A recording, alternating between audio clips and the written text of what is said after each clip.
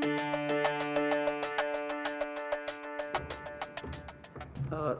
you, Mr. Chairman, and good afternoon, everyone. I'm Pat Collins, first on the list. I'd just like to give you an overview of the Grains program. I was the program leader at the beginning, not through the whole time, but I guess the establishment of the program. And the key words, as we just heard, is market access for this program. Oops. Okay. So what I'd like to do is just talk about the challenge we faced at the time, the threat, the biosecurity threat, the objectives of the program, just give you an idea of the sort of projects we did, some of the things that I saw were the highlights, and just briefly review the impact. So all that's only going to take a few slides, don't worry. So the challenge, unlike our competitors, we harvest grain at the beginning of summer in Australia, and we store it over the hottest part of the year. So that means there's quite a serious insect biosecurity problem. And not only that, the grain has to be stored for 3 months or more, usually up to a year or so. And during that time, it has to be held market ready. So you have to be able to protect that grain the whole period it's being stored. And the markets are very demanding and very competitive. And they require that grain to be insect-free because it's always inspected. They prefer nil residues, and that gives you the extra value on your commodity. And they still want the highest quality grain. It's an internationally competitive market. And when we went into the program started about 2007, we went into the CRC a little bit late, a couple of years after it started. And at that time, the industry was relying almost solely on phosphine fumigant to achieve these biosecurity aims. And when we went into the CRC, the threat at the time was that a number of the major pests were developing resistance to phosphine, and there's actually no viable replacement for phosphine. It was cheap, easy to use, accepted by markets as a nil treatment, nil residue treatment, and it was we could see it was going to jeopardise our export markets and our domestic markets. All right, so the objectives of the program were to manage the resistance to phosphine, to extend the working life of phosphine, to develop cost-effective alternatives, which is easy to say, but we've been storing grain in Australia since the end of the First World War, and it's a very mature industry, so finding alternatives is not easy, and it's also a low-value commodity, so you just can't use anything. What you use has to be cost-effective. We wanted to understand the field ecology of the pest species. We knew a bit about what happens inside silos, but we didn't know anything about what happens outside silos, where they go, how they colonise, when they fly, how far they fly, those sort of questions. And we needed to build R&D capacity, particularly in Western Australia, where it was very weak. So just outline, just quickly, some of the sort of projects we did under those objectives. We had a monitoring program, a national resistance monitoring program. We developed a resistance diagnostic, a genetic diagnostic for resistance. We developed a cooperative national resistance management strategy through the industry, cooperating with industry. We developed new protocols under the second objective there. We looked at storage integrity, in other words, making storages work better, fumigate better, store grain better. We looked at application in central storages and on farms. We looked at the use of synergists and mixtures, that sort of approach. Then with cost-effective alternatives, we came up with a low oxygen technique using nitrogen, looked at ozone, chlorine dioxide. The program developed a new silica-based protectant, and we extended the use of aeration cooling for grain. The last one, the second last one, the field ecology of the pests. As I say, I've got written there, it's about know your enemy. So we looked at their movement, their colonisation, and resistance gene flow too, how resistance spreads through the landscape. And the last one, build R&D capacity. Sorry about the two buildings there, not good editing.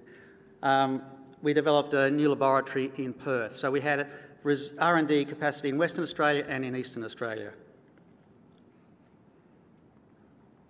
So these are just highlights from me as the program leader.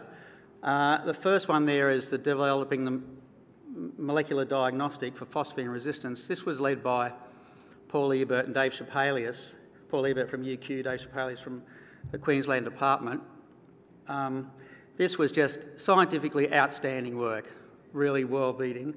And not only did they develop a molecular diagnostic, they found the resistance genes, they're two major genes. They worked out how the resistance worked, and along the way they worked out how phosphine works. We knew very little about it. So that's led to lots of leads for new fumigants, new synergists, all that sort of thing. So it's opened up quite a new field. Again, the second one, the ecology of the grain pest, scientifically outstanding, world-leading work. Not very much is known worldwide about these pests, and this really broke new ground. The resistance monitoring program, it just gave us a whole heap of baseline data so we could understand what was happening with resistance across Australia. And it was a great collaborative project between 3 state departments and the bulk handling companies and farmers obtaining that data. And we really couldn't say much about this project or this program without that project. Capacity building, we have to congratulate Prof Yong Lin Ren. He developed almost single-handedly a lab in Western Australia, and so we had the R&D capacity over there. Collaboration was, for me, a real feature of this program. Researchers, industry, government, industry organisations, Greg had farmers out collecting insects for him. We had the bulk handling companies collecting insects. We just learned so much through collaboration. The National Resistance Management Strategy, it's not just a piece of paper listing, you know, do this, do that, do that. It's really a working, living document with lots of information about how to use these chemicals properly. It's something that can just be updated as we go along. Alternatives, as I said, are a very difficult thing to do. It sounds easy, but it's a very difficult thing to do. And again, we need to congratulate the West Australians. They came up with a silica product and the the nitrogen fumigation product. Delivery and adoption, all this stuff is useless unless people are going to hear about it and use it. We had Dave Eagling develop these impact sites so we could demonstrate best practice to growers and to the bulk handling companies. The biosecurity officers were appointed by the Plant Health Australia and through the state government departments, not directly in our program but related to us. Part of their work was this grain area. We had close links with the GRDC's, the Grain Research and Development Corporation's National Grain Storage team, and there's a fantastic team who do tremendous work, but we were able to feed our data and our research through that team to get out to growers. And on farm, we made a lot of penetration with aeration for farmers and sealed silos, better fumigation for farmers. And they, as a program leader, they were the highlights for me for this program.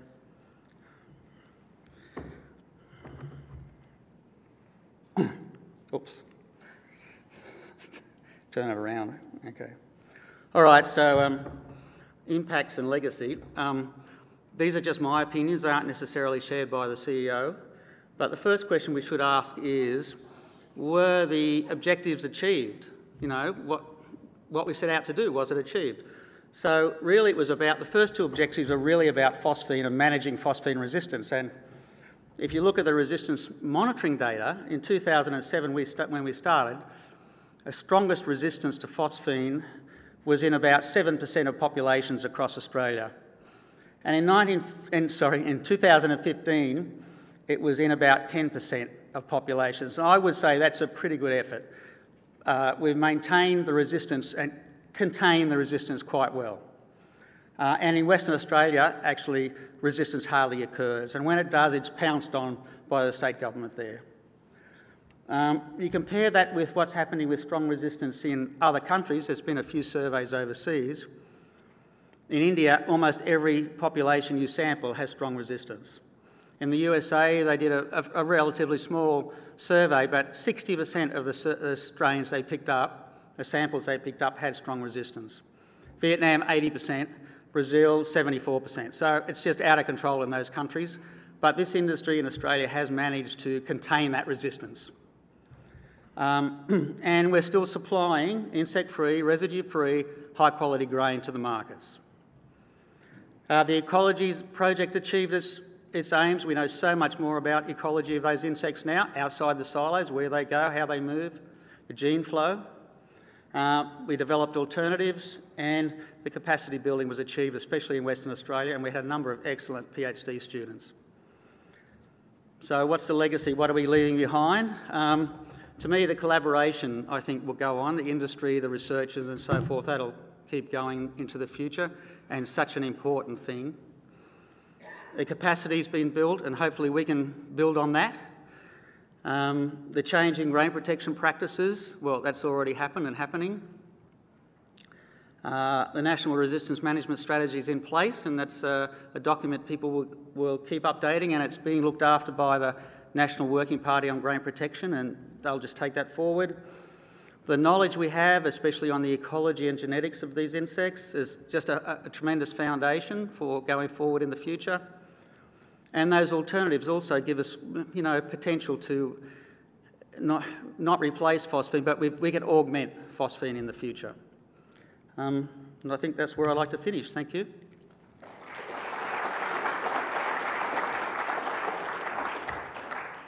All right. Good afternoon, ladies and gentlemen. My name's Paul Kelly. I'm a broadacre grain farmer from Mingenew in the midwest of West Australia. I farm about 400 kilometres north of Perth and inland from the coastal town of Dongra. And this photo was taken about a week ago. At the moment, we're in the process of completing our 43rd wheat crop, and I'm pretty sure I'm going to get this one right. Up until that photo, we hadn't had rain for 3 months, but about the last 4 days, I've had 40 mils, so we're pretty cocky. Now, I've been fortunate enough to be on the Western panel of Grains Research and Development Corporation for the past 6 years, and my term came to an end in August last year.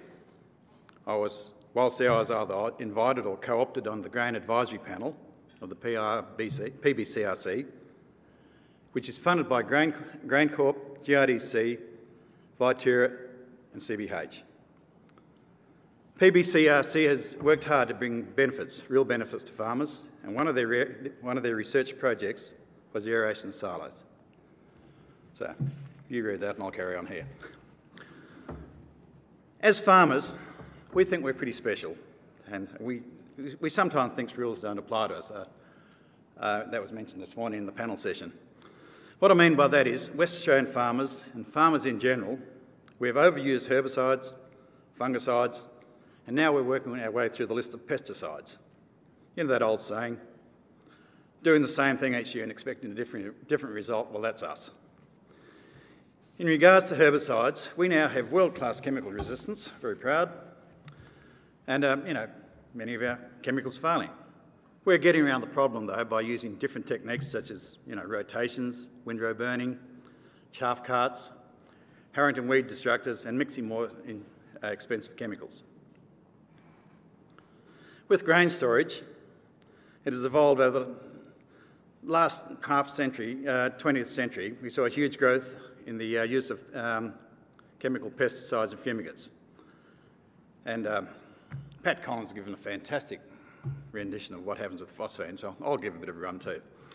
For many years, phosphine has been the backbone of the grain protection across Australia, and it is relatively inexpensive at much less than $1 a tonne. As with any chemical or fumigant, we need to be aware of resistance issues, and if we lose phosphine, the next generation will have a difficult time maintaining the stored grain quality.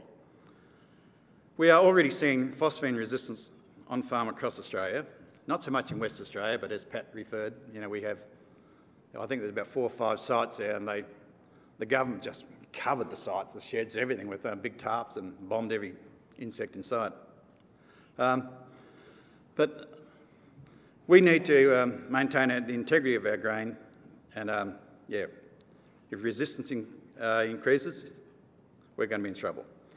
In West Australia, the majority of the grain is stored and sold through bulk handling groups such as CBH, negating the need for a lot of on-farm storage. However, this is gradually changing and more people are building more and more on-farm storage. PBCRC took this on board, and in conjunction with CBH, our local grower group, the Mingenew Group, they conducted trials with the aim of dramatically reducing pests in stored grain through aeration of grain silos. Around the world, there's been little research in developing practical and cost-effective stored grain technology, so it's a credit to PBCRC foreseeing the need of the research and invest in our future. The aeration trial was conducted over 4 farms in my district, using different on-farm storage setups. Industrial strength fans were driven by mains electricity and generators placed at the bottom of silos, providing a constant circulation of airflow through the grain. The aim of aeration is to create uniformity by lowering and stabilising grain temperatures throughout the stack. Aeration of silos helps in 4 main areas: preventing mould, inhibiting insect development, maintaining seed viability, and reducing grain moisture. Without aeration, grain temperatures will be maintained at the warm harvest temperatures for long periods of time, providing an ideal environment for insects to thrive and mould to thrive. This is a great photo. Throughout this trial, we have discovered that aeration works. It's affordable, it produces results. This image demonstrates the different volumes of insects collected from a silo that uses aeration technology and without aeration. As you can see, there's significantly higher in the one on the right. According to DPIRD, it has been estimated that between 1/4 and 1/3 of the world's crop is lost each year due to storage, largely attributed to insect attack. And further, grain which is not lost can be severely reduced in quality through insect damage. Aeration on farm storage is a promising strategy that we can use to combat the evil of weevils, keep our grain at a high quality and help us farm profitably in the future. I'd like to thank Ben White, he gave me some of his slides, and also David Eagling when he was working with PBCRC, and thank you for listening to me.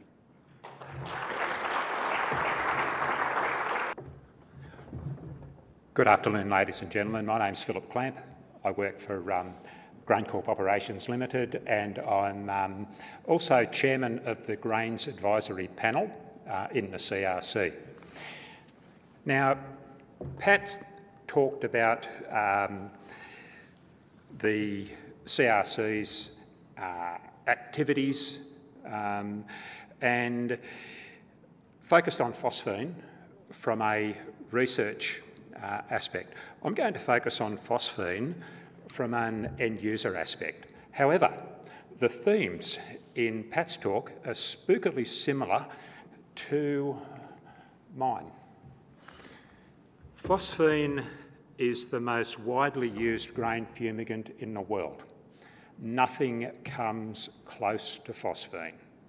It's available in a whole host of formulations. It's been used over 7 decades. Think of any chemistry that might come close to that. There really is not a lot, but it's been used, it's been abused. You've seen the outcomes of that abuse in respect of resistance, but I'm going to talk about a few other ways the abuse places it under threat. It's cheap, it's versatile, it's really easy to use. Pat mentioned it's also acceptable to all world markets regarding its maximum residue limits. Technically, with the exception of grain that you would classify as organics. Phosphine is irreplaceable. There will never be chemistry like phosphine, given that it was developed so long ago under different circumstances. The world's a bit different nowadays if you try and register anything like inventing phosphine again, but it is irreplaceable. A lot of Hort folk in the room here. I'd suggest that phosphine to the grains industry is even far, far more important to what dimethoate was to Hort. Now, Pat talked about widespread and growing insect resistance. This is not new. We've known about this for quite some time, and it's been a deliberate strategy within the CRC to come up with products to extend phosphine's working life, as it were. However, there are many control failures that we see in the supply chain. particularly in the East Coast. We are operating in a deregulated export market. There are many different channels to port. It's not like the good old days where everyone knew their place, where a marketer knew his place, where rail transport knew their place, where a bulk handler knew their place, where an exporter knew their place. And they operated in their own individual compartments. But they operated in a very cooperative fashion. That fashion, fortunately born through regulation, still exists in grains. That's why grains has a really fabulous and cooperative, pre-competitive attitude, really, to research, to collaboration and the like. Nonetheless, we've got a different supply chain nowadays. So you've got different channels, different methods of cargo assembly, as it were, and to maintain control under common access or open access arrangements is pretty difficult.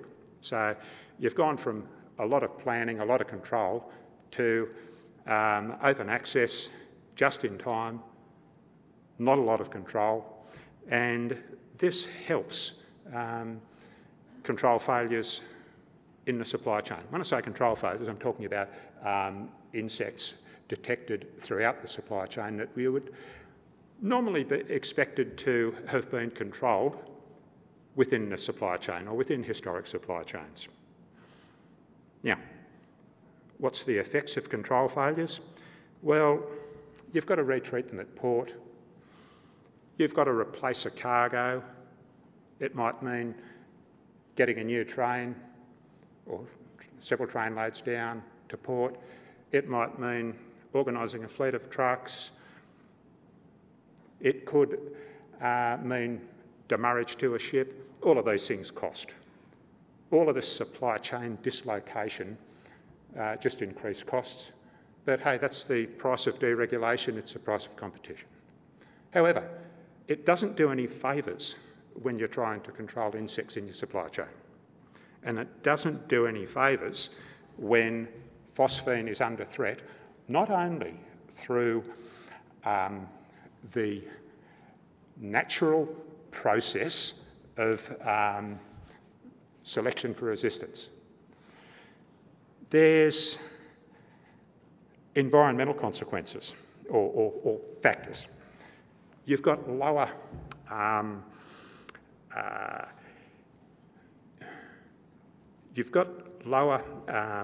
MRLs, you have lower ground level concentrations of phosphine. These are regulated air quality standards, both here and overseas. EPAs of all persuasions look at these values, and industry users must respond to these values. These values don't go up. MRLs, ground level concentrations of phosphine or other fumigants, controlling them, they do not get relaxed, they get reduced. Same thing happens, of course, for methyl bromide, sulphur fluoride and a bunch of other things. Worker safety places phosphine and indeed other fumigants under threat. Every day there are truckloads of grain moved all around Australia which are dosed with phosphine, some to dangerously high levels.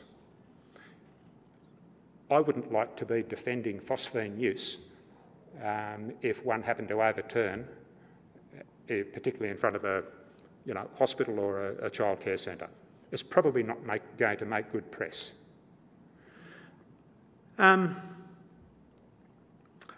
Regrettably, there are probably a couple of deaths every year through shipboard use of phosphine.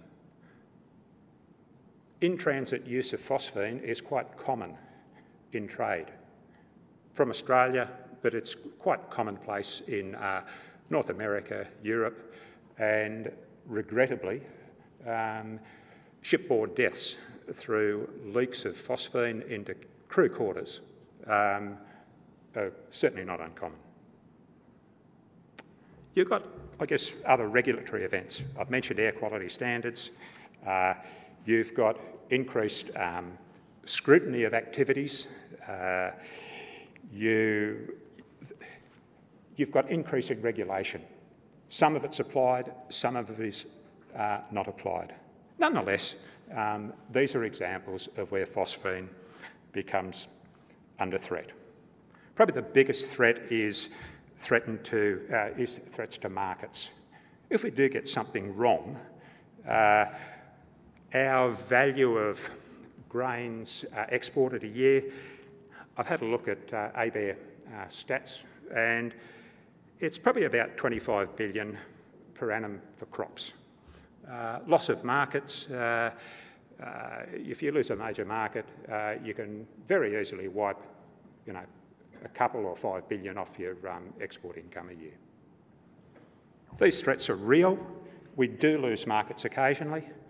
We lost access to canola to Japan for pesticide breaches. We have restrictions on canola to EU regarding the threat of pesticide restrictions. When I say pesticide restrictions, MRL breaches.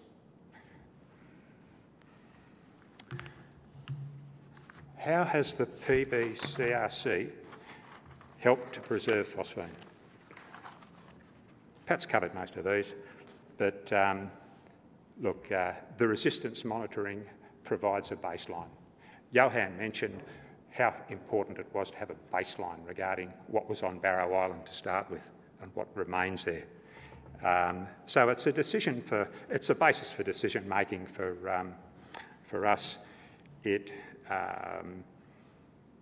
allows us to plan, to target treatments, rotation of chemistry, consider alternatives, reinforce the basics of doing pest control correctly.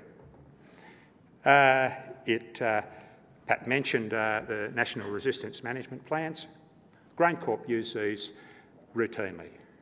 Really important to do the basics right.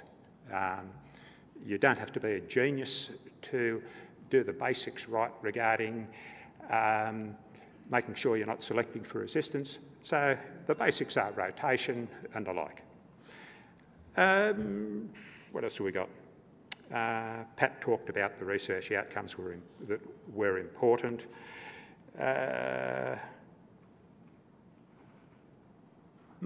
Just in closing, the really important one, and I don't want to steal Michael's thunder, I'm really looking forward to his presentation on Davron, is in terms of product, most important thing to come out of the CRC in terms of product is Davron, as far as I'm concerned. Davron could be the new big thing for controlling insects. It won't replace phosphine, but it'll extend its life even further. But it could be a new generation of pest management in grains and in other durable commodities. If we can get it to work, it could be that important. Other, I guess, things that were really important regarding the CRC from an end user standpoint are the capacity building, the PhDs, the collaboration and the knowledge transfer. Thank you.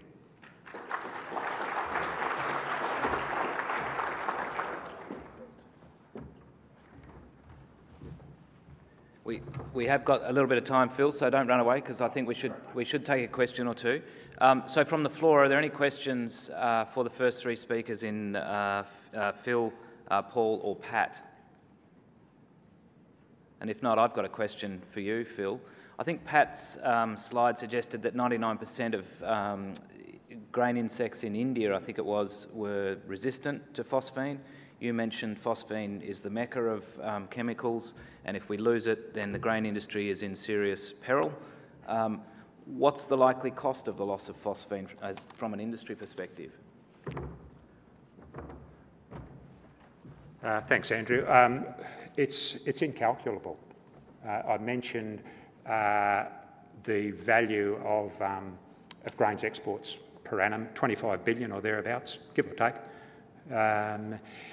If you lose it, you potentially lose markets. That's the big one. You can control it with other substances, other fumigants, other chemistry, but they're more costly and they limit the markets. So the cost is incalculable. Thanks. Thank you.